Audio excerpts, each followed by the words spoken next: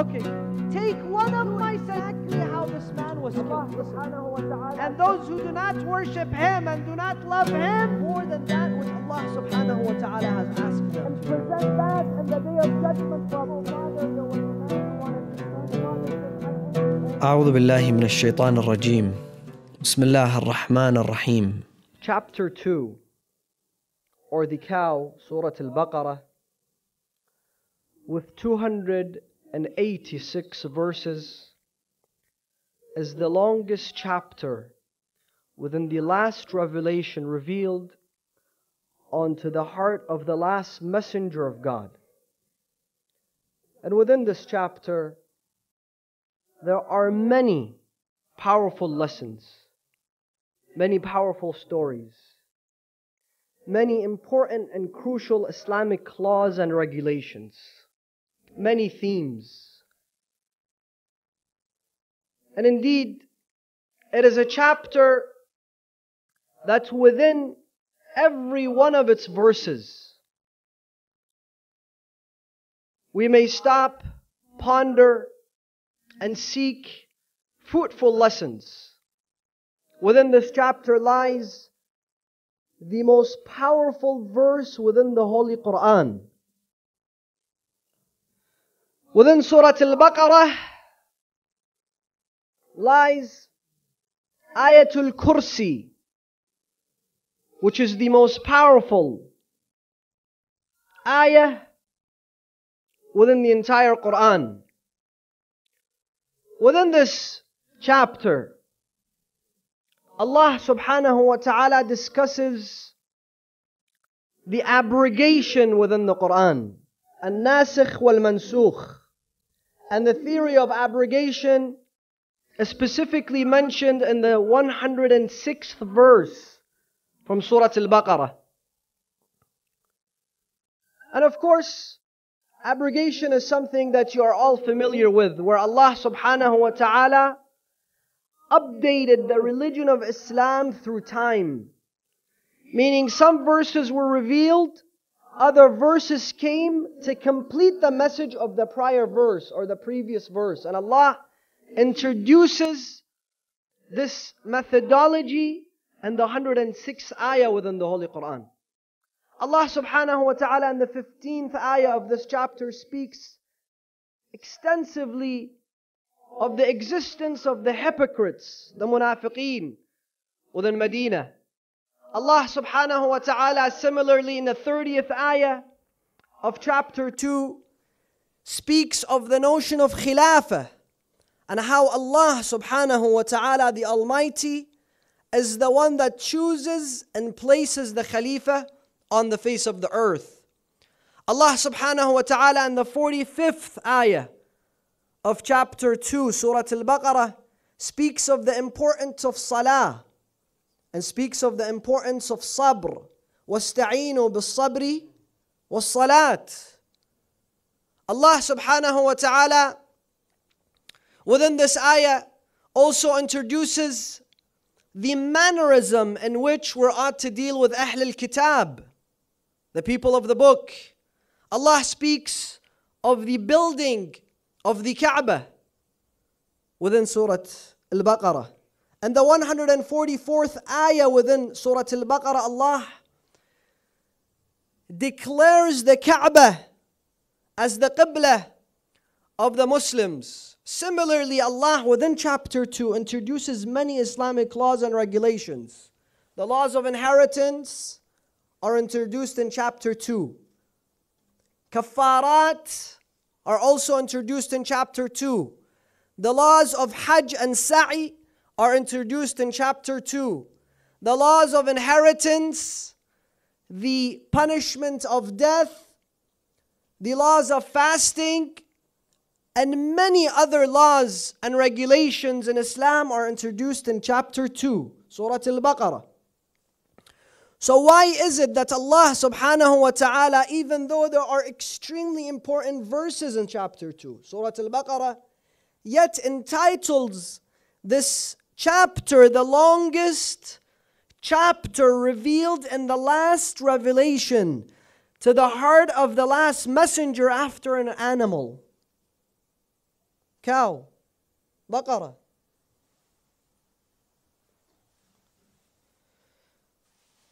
Within the Holy Quran, we find that chapters are named after the most important story, most important figure, and most important theme within that chapter. For example, Surah al-Ankabut, the spider. Why is it named al-Ankabut or the spider?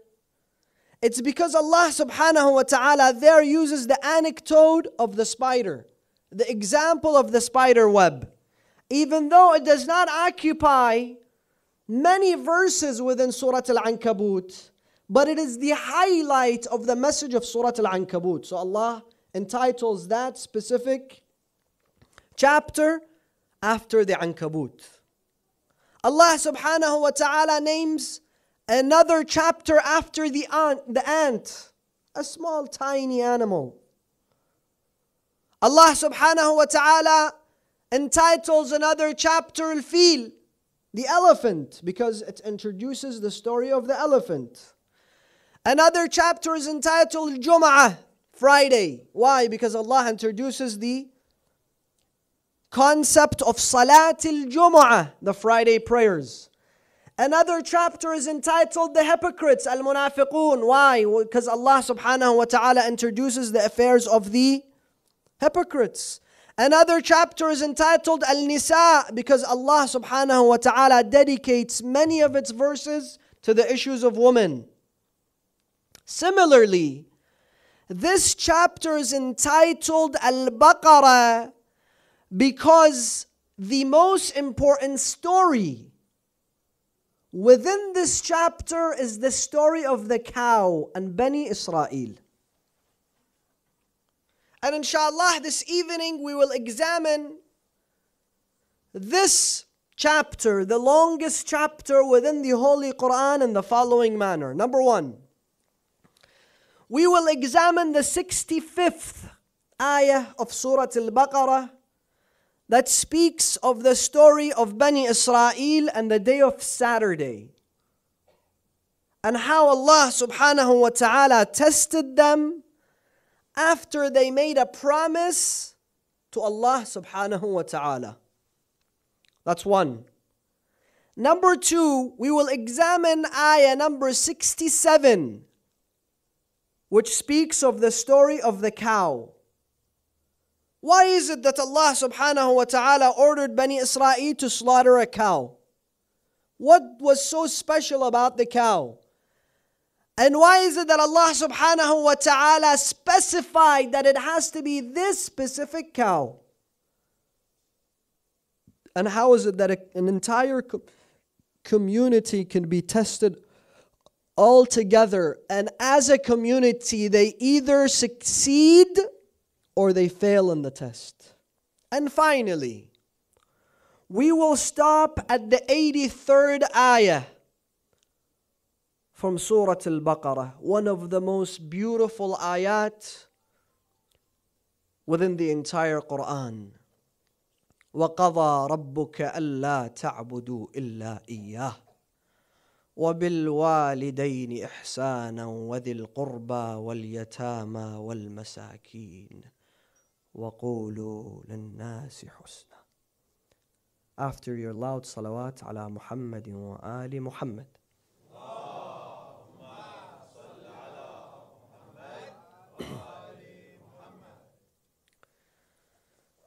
When we come to the 65th ayah from Surah al-Baqarah, we find that in the tafsir it says that Bani Israel came to Musa. Oh Musa, listen, we want you to ask Allah to dedicate one specific day for us where we cannot do anything else besides worship. Any kind of worship. But we don't want to work. We don't want to spend time with the family. We don't want to do anything else besides spending quality time with Allah subhanahu wa ta'ala. So Musa said, listen, Allah doesn't want that from you. You just take some time out of the day and pray to God. seek nearness to Allah subhanahu wa ta'ala. You don't need to come and dedicate an entire day out of the week. But you know, sometimes people try to act holy. And they try to, act like they can endure more than that which Allah subhanahu wa ta'ala has asked them to do. Some people went, this is recently, some people went to one of the greatest maraja' of our time, and they said to him, "Oh Ayatollah, we want you to tell us some secrets where we can become mystic and spiritual and seek nearness to Allah." He said, "There is no secret. Do the halal and don't do the haram. That's it. Can you handle that? That's enough. Do that what you're on to do, and don't do that which you're not supposed to do." So Musa kept saying, "Look, we don't need to do this." They kept saying, "No, Musa, you have to ask Allah." So Musa asked Allah, "Oh Allah, dedicate a day for Bani Israel." Allah subhanahu wa ta'ala chose the day of Saturday, Sabbath, for them. So the law became that on the day of Saturday they cannot work. And Bani Israel, they would fish. And they gathered their income by fishing. So immediately they turned into three groups. The first group, which was the small minority of them, they stopped fishing on that day. And they dedicated that day to worship. The second group, they didn't fish, but they left their nets in the water so that they can trap the fish. And the next day they would pick up the fish. And the third group, no, they didn't care. They just went fishing. They went about their business. They can care less that this day is now an obligation for them to take off from work. You see, brothers and sisters, sometimes we're quick to make promises to Allah subhanahu wa ta'ala. Or we're in a situation where we make promises to Allah subhanahu wa ta'ala. But as soon as we make that promise, Allah subhanahu wa ta'ala decides to challenge our faith and our iman in that particular area where we have made a promise to Him. Allah says, "How true are you in that promise you've made for me?" For example,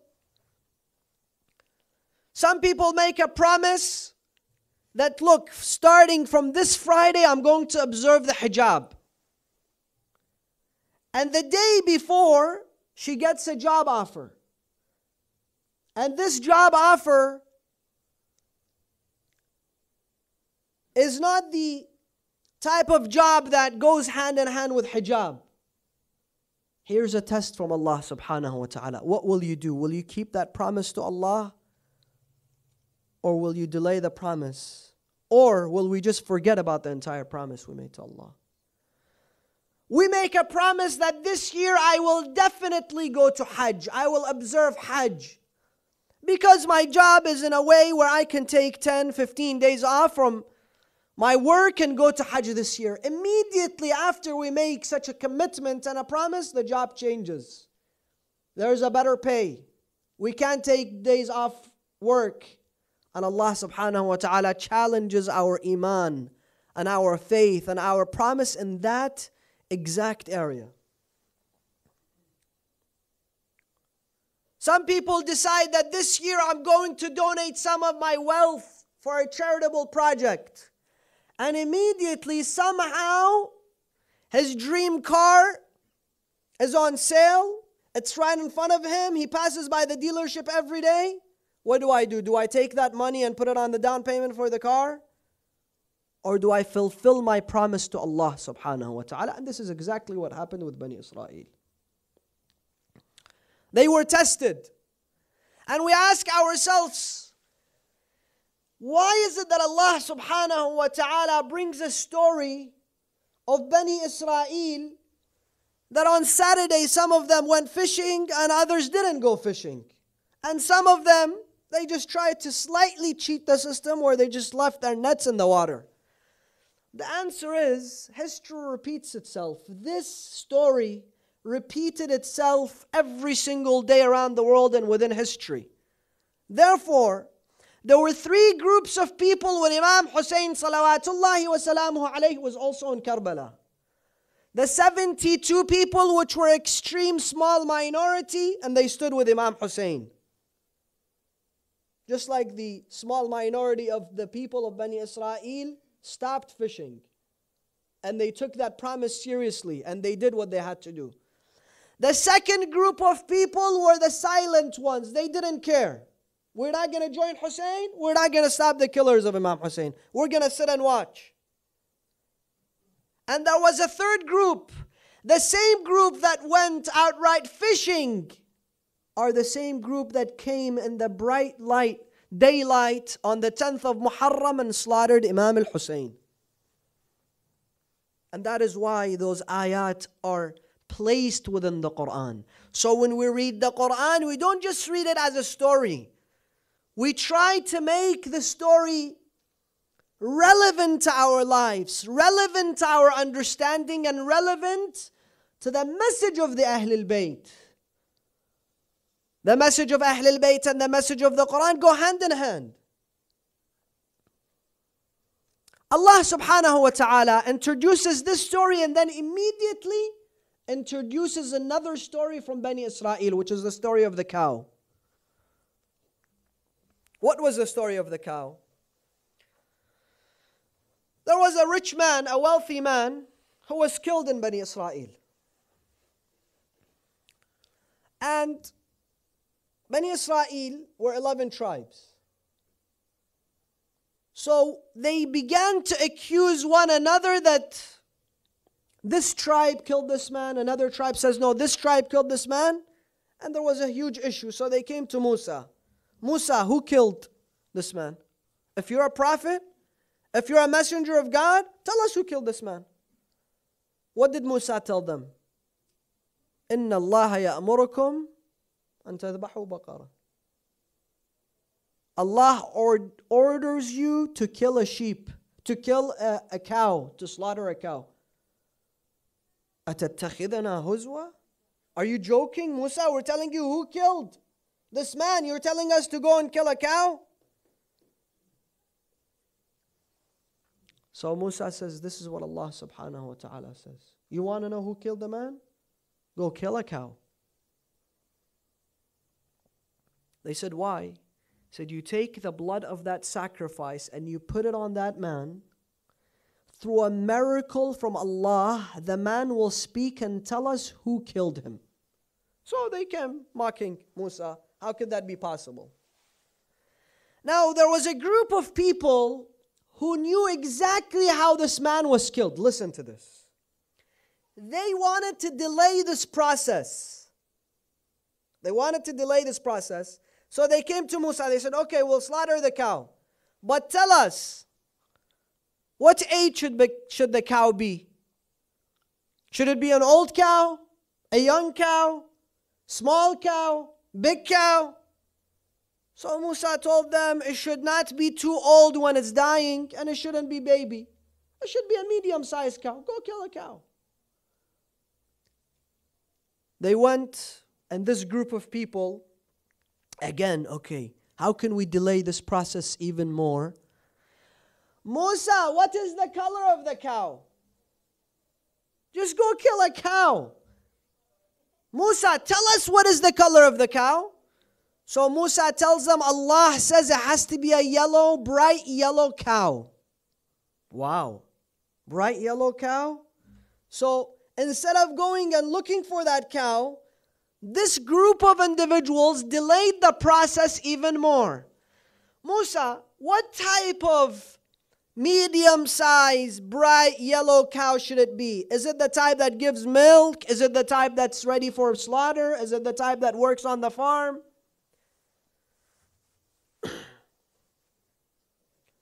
Have you seen some people sometimes in some communities, and because this is a community issue, it's not a personal issue, when there is something that is about to happen, something good that's about to happen, And they're always saying, if this project takes off, we'll be the first people to donate. We will be the first people to give hundreds of thousands of dollars. As soon as the project is about to take off, they don't want to give. So what do? They delay the process. And delay the process. And delay the process. How so? This building is too small. Let's go find another building. Okay, we find another building. This building doesn't have parking. We will run into... Okay, we find a building with parking. This building is not in a good neighborhood. Let's go and find another building. They find another building in a good neighborhood. This one is too expensive. We should find something that's... And the process is delayed and delayed and delayed. And you find sometimes you go to certain communities. 10 years have passed and everything is exactly the same in that community. The carpet is the same. The color of the building is the same. The faces are the same. The bathrooms are the same. The camera is the same. The sound system is the same. Why? Because every time they want to take a step forward, there is that group of people who are there, who completely delay the process because they claim that we want to be part of this project. We want to be part of the success of our community. Yet they are the only hurdle stopping the entire community from success. And this is why Allah introduces this notion within the Quran, that there are going to be some rotten apples within every community. Get rid of them. Don't listen to them. Excel as a community. Bring success to yourselves. And some people sometimes, they don't do it on purpose. They don't do it on purpose. But they are also amongst those who delay the process of something good that's about to happen. Allah says, وَسَارِعُوا إِلَى مَغْفِرَةٍ مِّن رَبِّكُمْ. Hasten, be quick. When it comes to Allah subhanahu wa ta'ala, don't delay anything. Sometimes some people, when they want to do something good, it's not in their hand. Because there's so much attachment to the dunya, their mind starts making different types of excuses. And that is why in the du'as of the month of Ramadan, what do we say? إلهي أخرج حب الدنيا من قلبي. If you want to do something good, and that good will last for you in this life, in your grave, and in the hereafter, don't delay it. Because today you are able to do it. Tomorrow there is no guarantee that you'll be able to do this. And keep it as part of your hasanat. And present that in the day of judgment for Allah subhanahu wa ta'ala. And I tell you, brothers and sisters, listen to me. Whether you're sitting in this hall or you're watching on your television screens, wherever you are in the world today, listen to me. We, as Muslims and the followers of Imam Hussein, are the ambassadors of the message of Abu Abdullah al-Hussein, and we are responsible towards the message of Imam Hussein. And we should not take the message of Imam Hussein as something that is temporary, 10 days out of the entire year, where we selfishly gather for 10 nights and we do things the way we desire. We do things that remind us of Iraq and Iran and Pakistan and India and Lebanon. While the message of Imam Hussein isn't just for the Shia. It is for all Muslims. Have we tried to present the message of Imam Hussein to all Muslims? What have we done? That is one. The message of Imam Hussein is not only for Muslims, but it is for every single human being. What have we done to present the message of Imam Hussein to all human beings? And don't think that, okay, I have to invite every person that I know on the 10 nights of Muharram so they can come and sit and... No. You can invite people, obviously, to come and listen. But the message of Imam Hussein is 365 days out of the year. What have we done for Imam Hussein in the 365 days out of the year?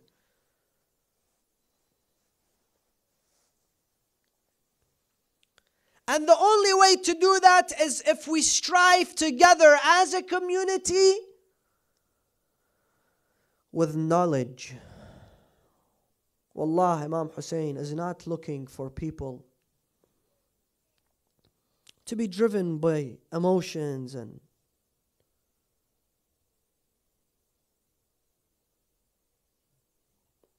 it is knowledge.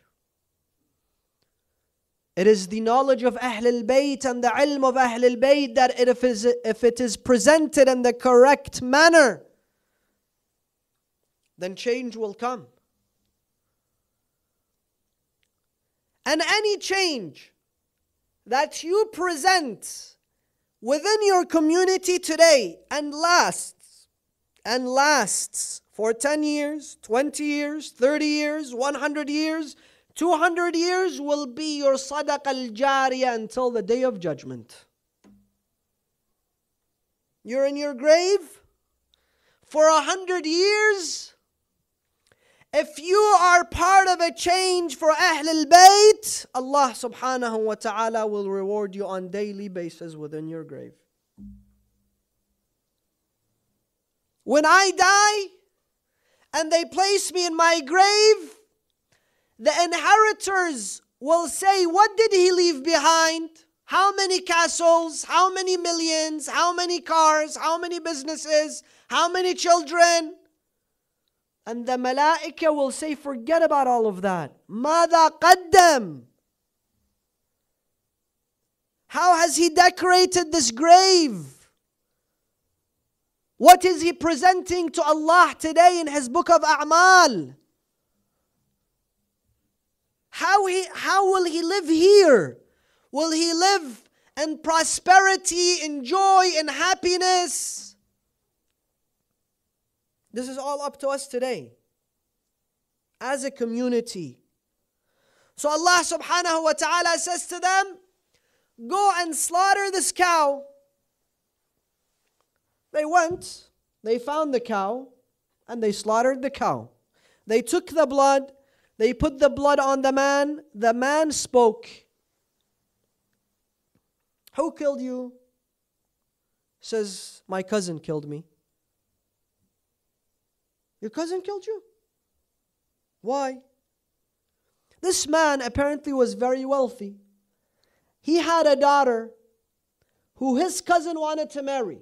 So number one, he marries the daughter, and number two, he receives all the money and inheritance after this man dies. This man didn't allow his daughter to marry his cousin. So the man came and killed him to inherit the money, because at that time women would not inherit. And his cousin was the only blood relation that he had. So he killed him. Now why is it Allah subhanahu wa ta'ala focuses heavily on the issue of the cow? The issue of the cow also has a story. The cow belonged to a poor family. The family consisted of a father and a son, and the rest had passed away. The father was extremely old, and his son was extremely polite to him. One day, as the father was ill, he was sleeping, and he was carrying the key to the safe box. A traveler came, and he told this young man of a business deal. This young man went to the safe box to take out that which needs to be sold, where he would make 1,000 dinars off that business deal. He saw his father sleeping. He wanted to wake up his father, and he said, no, I would rather see my father resting than wake him up and make the 1,000 dinars. So he didn't wake up his father. The man traveled, and he didn't make the 1,000 dinars. immediately Allah subhanahu wa ta'ala brings His blessings. Wallah, brothers and sisters, Allah is the Raziq. Allah is the one that blesses our wealth. Allah is the one that blesses our family. Allah is the one that blesses what we have. إنه ليس لي علم بموضع رزقي وإنما أطلبه بخطرات تخطر على قلبي فأجول في طلبه البلدان فأنا فيما أنا طالب كالحيران. Yes, I try. I travel. I endure difficulty. I do what I need to do, but in the end of the day, وَقَدْ عَلِمْتُ أَنَّ عِلْمَهُ عِنْدَكَ وَأَسْبَابَهُ بِيَدِكَ. I know that you are the Raziq. You are the one that gives. So his father woke up and he told him, oh father, there was a man who wanted to. So his father says, I only own this cow, but I'm going to give you this cow as a gift. Allah immediately then tells Bani Israel, you have to go and buy this cow. Because it was the only yellow cow that fit the criteria that Bani Israel were looking for. This man, he was also smart. His cow was worth 1,000 dinars. He told them, I'll only sell it for 70,000. And in the end of the day, they came and they bought it from him for 70,000 dinars. He wanted to make a business deal that would give him 1,000. Allah subhanahu wa ta'ala turned the tables and gave him 70,000.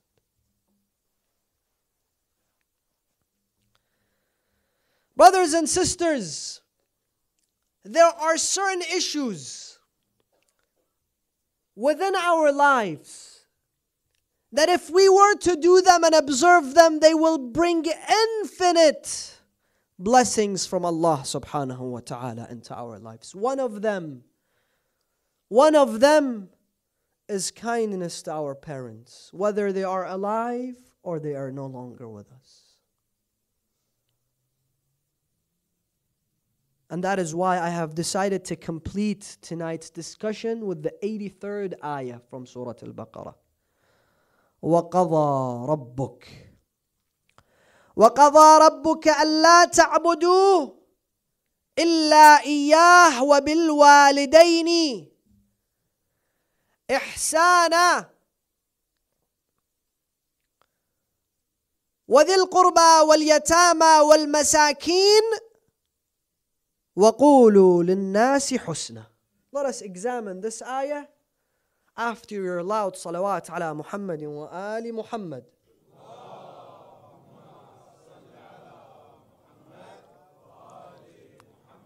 Can we have another salawat so the brothers sitting in the back can move a little forward? We can see them all. Sallu ala Muhammadin wa ali Muhammad. Move forward as much as you can. Ahsantum.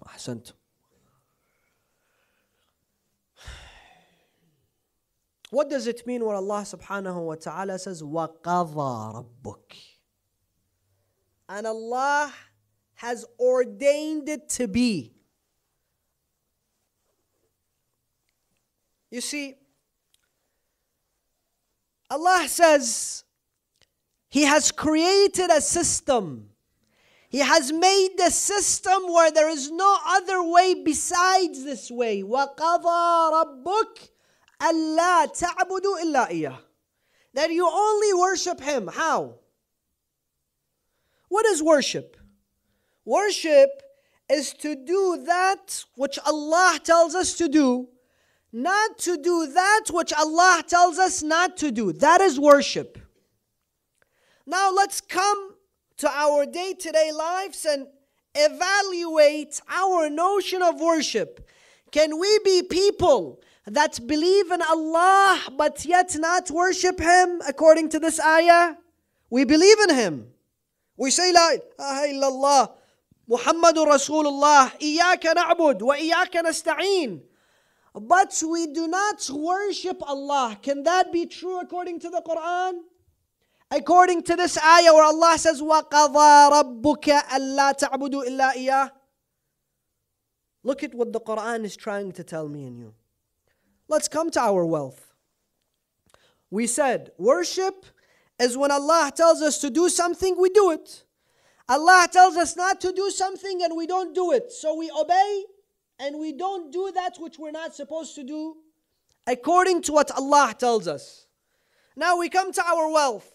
Allah subhanahu wa ta'ala says, آمنوا بالله ورسوله وأنفقوا مما جعلكم مستخلفين فيه والذين آمنوا منكم واتقوا لهم أجر كبير. Surah al-Hadid. Allah says when it comes to your wealth, that which you have extra, وَأَنفِقُوا مِمَّا جَعَلَكُمْ مُسْتَخْلَفِينَ فِيهِ. Give from that which you have extra. Allah has given you, you have extra now, give that for the sake of Allah. That shows your iman. That shows your piety. That shows your dedication to Allah subhanahu wa ta'ala. So now when we come to our wealth, if we obey Allah here and give, that's iman. That's obedience. That's worship of Allah. If we keep that wealth, so the number only grows larger. It's just a number.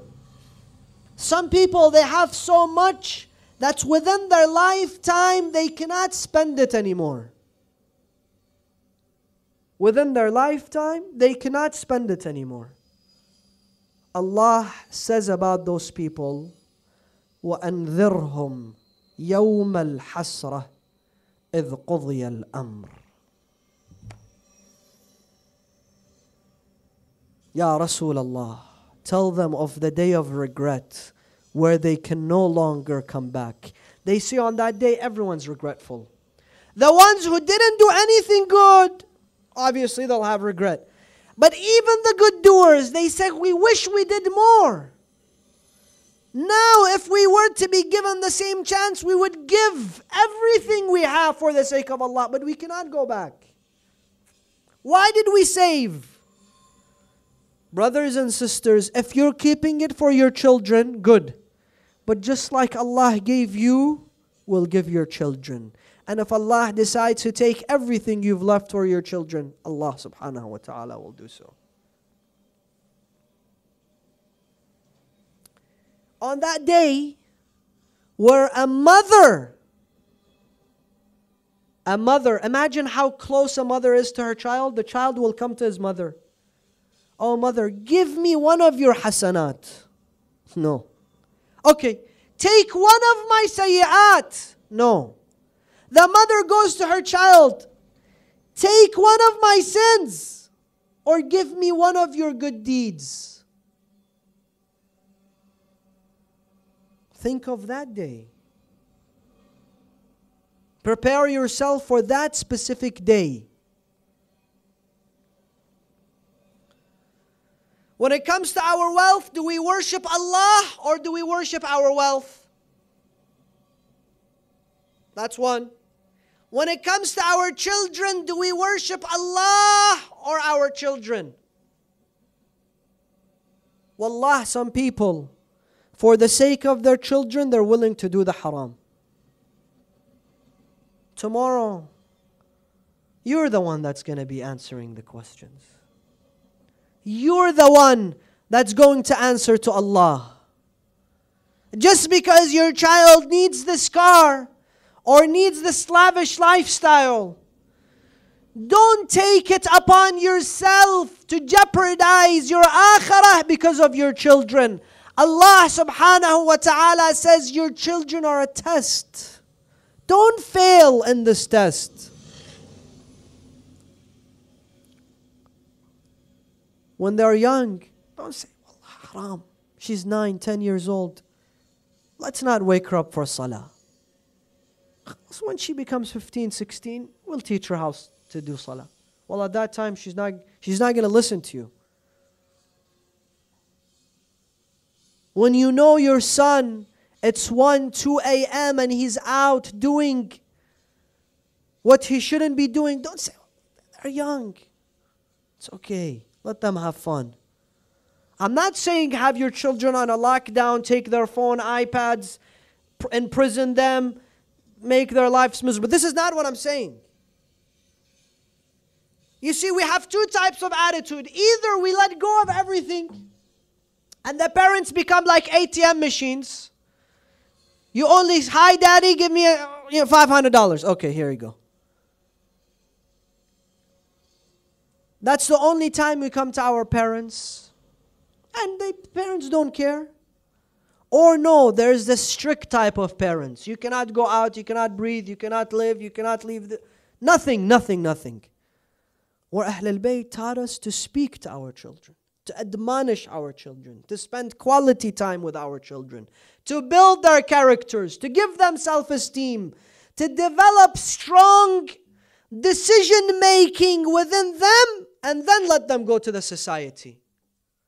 Then you have nothing to be afraid of for your children, for your family members.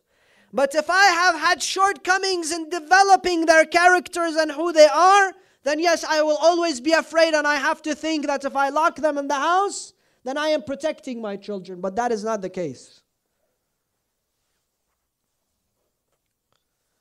When it comes to our children, do we worship Allah or do we worship them? Do we obey Allah or do we obey them? When it comes, some people, to their own pride and to their own self-infatuation, do you worship and obey your own pride and your own self or Allah subhanahu wa ta'ala? Wassalamu alaikum wa rahmatullah.